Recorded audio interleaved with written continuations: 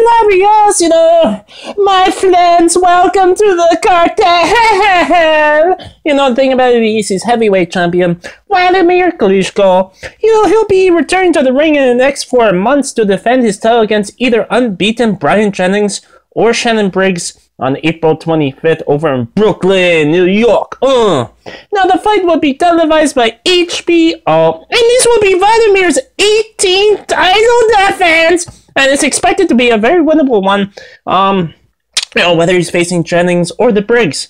Now, Jennings is the first option for Wladimir because, if his manager are unable to iron out a deal with him, then they'll go ahead and look to make the fight with the Briggs. Now, Jennings and Briggs are basically interchangeable in terms of their popularity, in the United States, so it's not as if it matters, which one of the two will get the fight.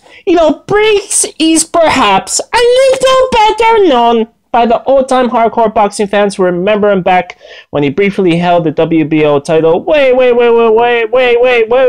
back in 2006. And before that, when Briggs won a controversial decision over George Foreman back in 97.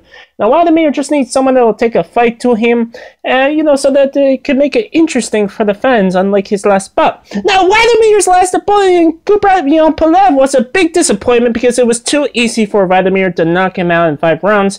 Jennings or Briggs should be able to make a fight for a while before Wladimir likely puts them away. Kapow!